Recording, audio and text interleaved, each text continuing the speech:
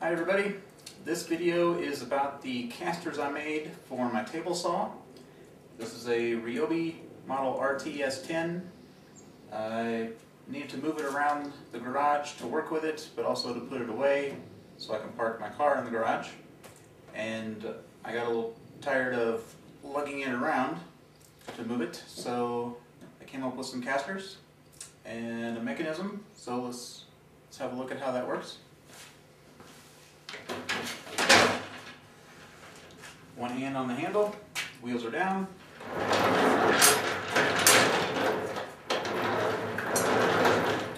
Position the saw how I like. Disengage. Saw's on the floor. No problem. Let's have a closer look at how it works. Alright, these are all parts that I had laying around the house. This is essentially 1x3 scrap. There's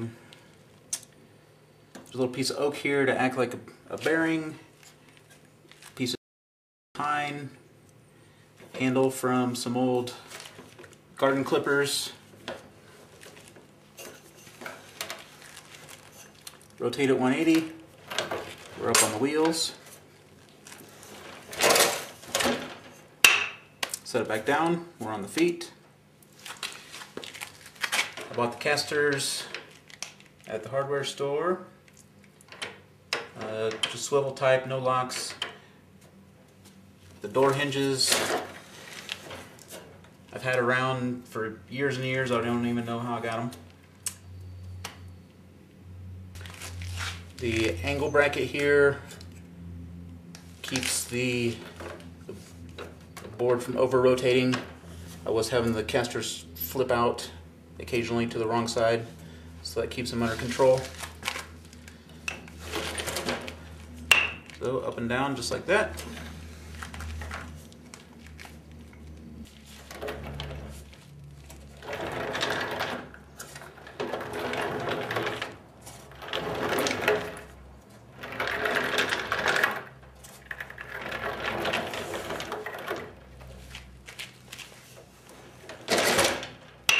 My objective was easy movement of the saw.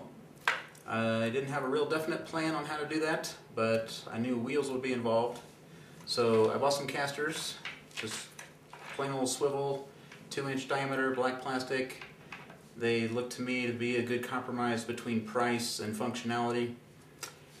And I watched some YouTube videos and got some inspiration there and figured, well, I'm not exactly sure what I'm going to do, but I'm going to need some kind of board with a hinge in it to pull the casters up off the floor or to drive them down onto the floor.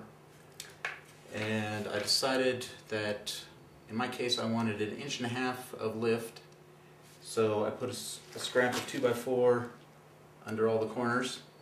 For those of you who work in metric, this is 2 inches by 4 inches when first cut from the tree, and then dried down to 1.5 inches by 3.5 final dimension. So anyway, that was an easy way for me to get 1.5 inches up off the floor.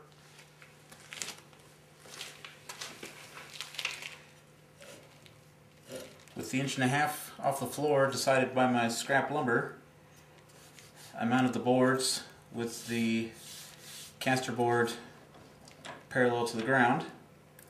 I wanted a good tuck into the legs here. So I cut the boards at an angle. I don't know what that angle is, so I don't have to know what it is. I just use my bevel gauge to copy the angle from right here. Bevel gauge 2001, courtesy of GS. You know who you are. So trace that off, or traced it, cut it off, give it a chamfer with the hand plane on each end.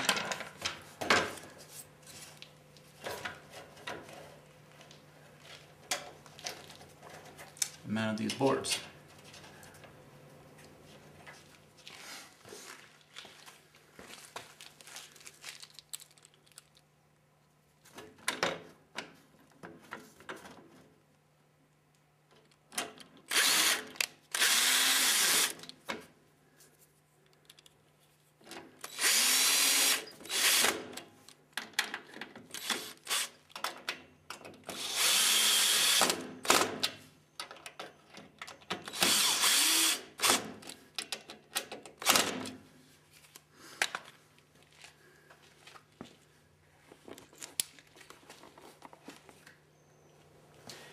may come to regret placing the boards across the front and back, in case that's where I want to put my feet as I'm using the saw. But I don't really think it'll be a problem. I've got room to stand here. I'm not always going to be working right up over the saw. If it does become a problem, I could just shorten the length on both ends and rotate the entire mechanism 90 degrees. So the boards are mounted with the casters on the hinges.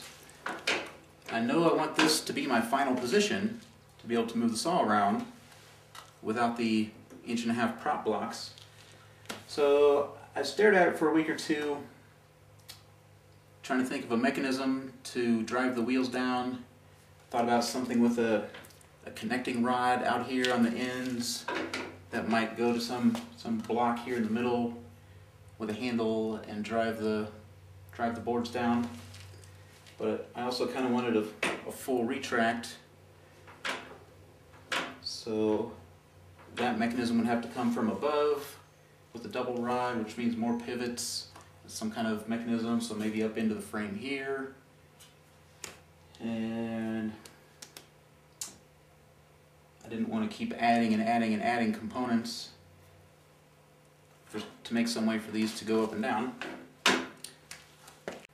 So I left it like this for a week or two while I tried to think of a mechanism. I wanted something kind of cool, but one-handed, not too complicated. So I went back to YouTube to see if I could get some inspiration there. And let's talk about those videos. I'll paste a list of these videos down in the description so you can watch them yourself if you like. The first one was by YouTube user ialso, I-A-L-S-O, titled Retractable Table Saw Casters. So thanks for posting that one. What I liked about that one was a full height lift, and it was a really cheap solution. What I didn't really like was that it was multiple steps to use, and you have to lift the saw and use a foot to swing the casters, and then lift the saw again and use a foot to swing the casters. And then when the casters are retracted, the saw is resting on two boards. I thought that would be more subject to any debris around the floor, making for a rocking point for the saw. But it was a quick, cheap solution, so good job to Mr. ialso for coming up with that. Next video to talk about was by YouTube user ajpcat, A-J-P-C-A-T, titled Table Saw Wheels and Other Things. What I liked about that was it was foot activated with an automatic lock, but what I didn't really like was the low lift. It only seemed to pop the saw up about 1/4 inch, and it was kind of wobbly. I think it was because he had his caster set too close to the middle of the saw. Next up is Carl Holmgren, Retractable Casters for Power Tools. He's got an impressive collection of tools, and he packs them in tight. What I like about Carl's video is the foot activation and the automatic locking, but I don't really like the low lift. Again, he really only pops his tools up about 1/4 inch, and the saw, with his mechanism, rests on the boards, not on the original feet. I also watched Alcala Guitar's Guitar Shop Innovations Mobile Bandsaw Base. It's a good video. I like the mechanism, it's really elegant. I like the foot operation with an automatic lock. But again, that was out for me because it was only about 1/4 inch lift. I'm trying to get 1.5 inches. Next video to mention is Par 5 Endos 562 Shop Built Mobile Base. I liked the locking rods that appealed to my desire for some kind of mechanism, but I didn't really like that, again, it was low lift, only about 1/4 inch. There's wood outside the perimeter of the tool to make the mechanism work, and to engage it you have to reach to the middle twice. I was hoping for just a reach in, do something, done. I also watched Osprey Golf's video, Retractable Work Table Wheels. I liked the cam motion. I thought there might be something there to work with, But again, in this case, I didn't really like the low lift. It was fine for him, did what he needed to do. And I'm pretty sure he had to do one mechanism per end. This was for a shop table, definitely heavier and larger than my table saw. So I don't blame him for having two handles to get the motion he needs.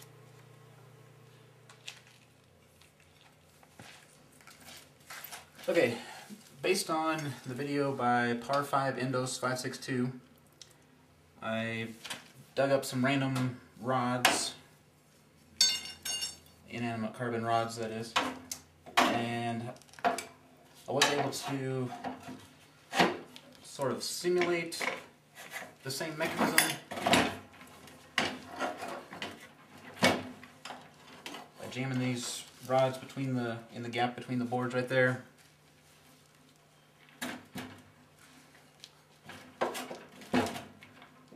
So I could force the saw up onto its wheels, lower it back down onto the feet, but I couldn't really work out a simple mechanism that would push downward here about 4 inches and retract back up. I thought about running some additional bar across the middle of the board. It seemed promising. I was up on the wheels. I could move it around. But I couldn't quite work out the engagement. So, back to YouTube I went, and let's talk about that one. Alright, I got my aha moment after watching this video by FlyRoy-E3 Bandsaw Mobile Base. I really like the high lift and the cam mechanism, one-handed operation. I didn't really like the handle design. He's got a pipe on there that he takes on and off, but hey, works for him, gets the job done. But good job, FlyRoy-E3. The cam design, it was for me. Alright, so with the cam design chosen, I came over here to the Panto router and cut myself off a piece of 2x2. You know what I'm talking about?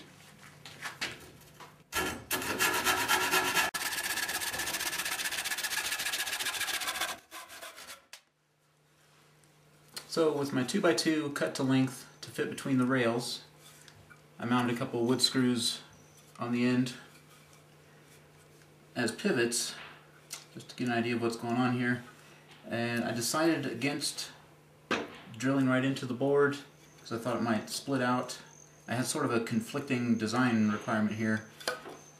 I needed to make room for the board with the wheels to retract upward, and I was even thinking about attaching a spring or a bungee or something to pull them all the way up, just because I thought it'd be cool. But I gave up on that, and I decided to grab some little scrap blocks of oak to make some bearings here. So that's how the 2x2 goes on there. Let's have a closer look at the oak blocks. There's a couple things going on here to mount a little oak bearing block. As you recall from the bevel gauge, the legs are at an angle, so I couldn't just stick a little square block on here because I would push up against my piece of 2x2. So with the bevel gauge, I just chamfered off a corner there, so then I don't have to worry about this corner of the 2x2 crashing the oak block. And then I took the block to the bench vise and hit it with the file at an angle, so the slot through the block would be parallel to the ground, matching the wood screw axle right there. And I wasn't worried about this board being off angle because I knew while doing the work of lifting the saw, all my loading would be pulling upward against the oak to drive the wheels down. So I just wanted the oak to be parallel to the screw. And on the front side here, my board's about 2 5/8 inches. But around the back, my other random scrap of wood is about 2 3/4. Hence the notch. Hence the notch right here to put this oak block at the same distance from the floor as the oak block over there. Okay, things are starting to come together. With the 2x2 mounted in place, which here in the States usually measures 1.5 inches by 1.5 inches, and the board's in the down position, I've got a pretty good lift in case I still wanted to put a spring here or something, but you know, it doesn't really matter. I've got my oak block here acting as a bearing. I think this is going to have the strength I need. So I've got 2.5 inches to fill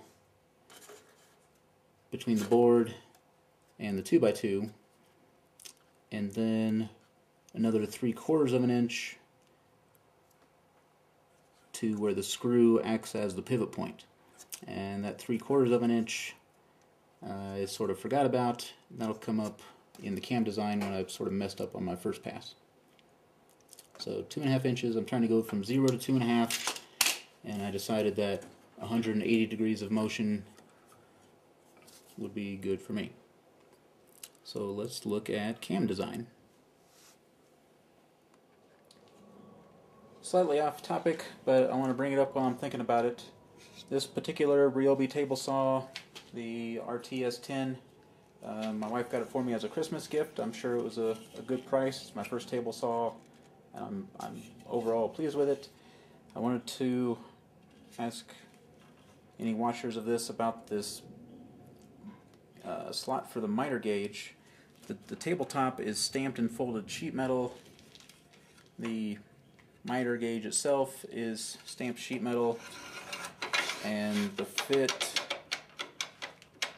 I'd say, is quite poor. So I can't really count on this for doing any precision work. I can sort of try to load it to one side as I feed through, but you know, come on, you guys have seen all the videos with the iron top saws and the miter gauge slides, just perfect. And there's one where the guy tunes it a little bit by pinging it on the side to get just that perfect fit. I very much do not have the perfect fit. So if any of you have any tips for me on what to do about this, please pass them on. Perhaps I should just throw this in the trash and make something out of wood that actually fits this slot. So I established I need 2.5 inches of lift from the 2x2 to the board for the casters to be where I want them. So I'll start with what I did wrong, so hopefully you won't make the same mistakes I did. And I thought I'd aim for 2 3/4 inches and then flatten it back out to 2.5 to be some kind of locking mechanism. So I set my compass to 2.5 inches, drew an arc that then I'd flatten here at the bottom to lock on the board, opened the compass to 2 3/4 inches, drew another arc, and then sort of eased from one to the other. And I did go ahead and cut out this shape and try to test fit, but what I didn't realize was that with the cam at the 0 position, as soon as I start trying to rotate it, I've already got 2 inches of push instantaneously. So I messed up on considering that my pivot was in the middle of the 2x2 and that I needed to start at 0 at this corner. So the solution to that is right here. And to divide this up to help me make a shape, I went ahead and switched over to millimeters.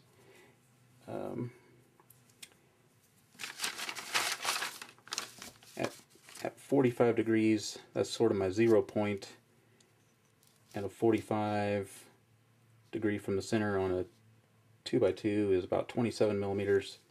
For easy math, I rounded that up to 30. And from the center of the 2x2 to my target,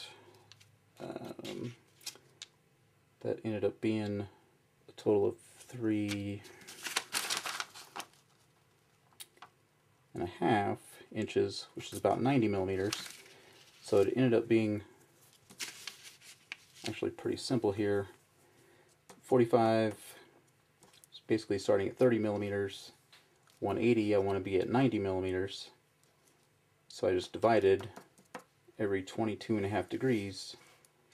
I, for my particular dimensions, needed 10 millimeter growth in radius. So I just kind of plotted out these marks and drew a curve. So 45 from the center, I'm at about 30 millimeters. At 67.5 degrees, I'm at 40. At 90 degrees, I'm at 50 millimeters. 112.5, I'm at 60. 135, I'm at 70. 157.5, I'm at 80. And then at 180, my overshoot mark is at 90 millimeters. But then I just flattened it off to 2.5 inches here, because that's what I needed. And that's how it locks. So to illustrate, starting at 0,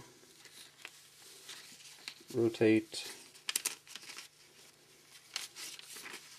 The board's getting pushed farther and farther away from the 2x2,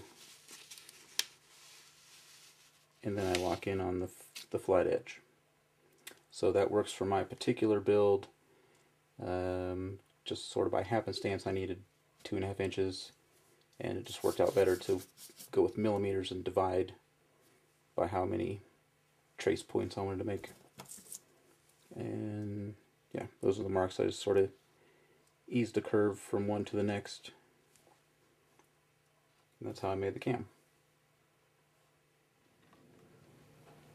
Okay, so the cam's made. We're back out in the garage. The cam that actually works, right here. And I used a piece of random wood to make the cam. It measures like 1.1 by 8 inch.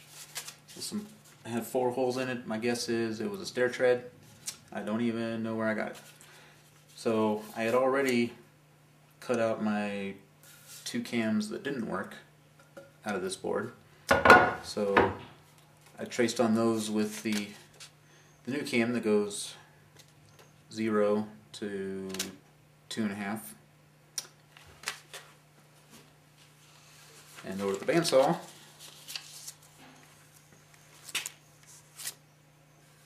cut my board here to shape,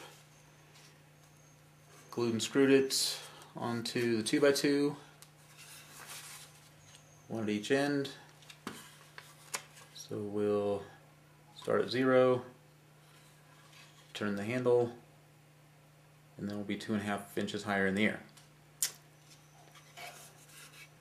The handle was salvaged from an old pair of hitch clippers. One handle broke, but I hung onto this one just because it was nice. Thought I might make something out of it someday. And so now got the mechanism ready. I wanted some kind of lube here, wood compatible lube. So I went looking for a bar of my wife's canning wax. Didn't find any, but for some odd reason out here in the garage, I had a little tea light candle. Peach. So I dripped some wax onto the cam surface, and yeah, I don't know, seems to be working. Helps slide wood on wood. It's not like my duty cycle's very high anyway. So the heart of the system is built, assembled, glued. Let's go to assembly and see if it works.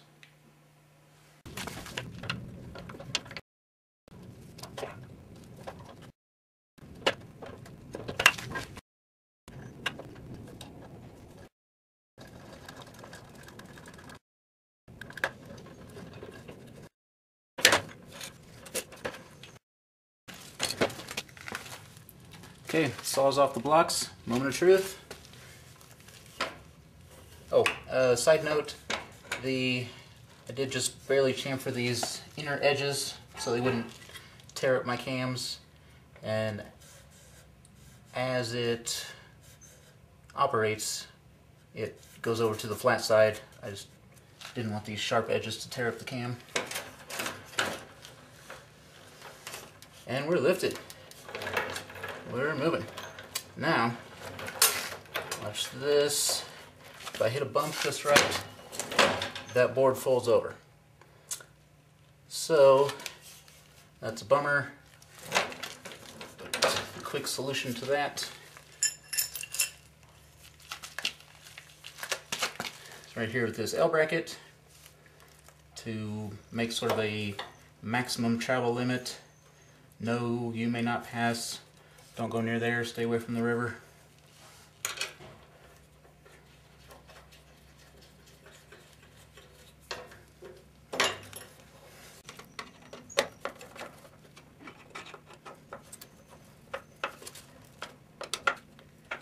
Okay, retainer bracket installed. The caster board can't flip over and cause me any troubles.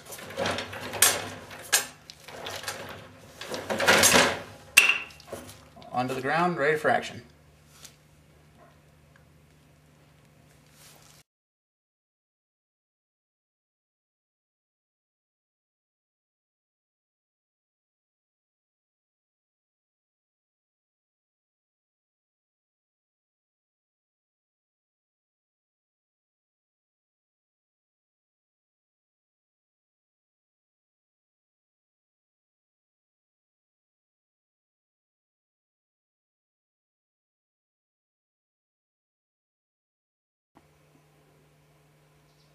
Okay, that's a wrap. Let's go have some dinner.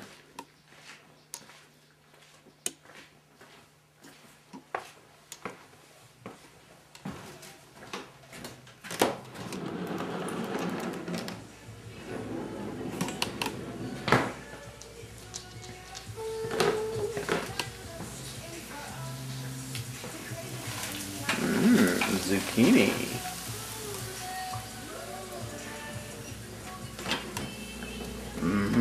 Beer. Ta-da!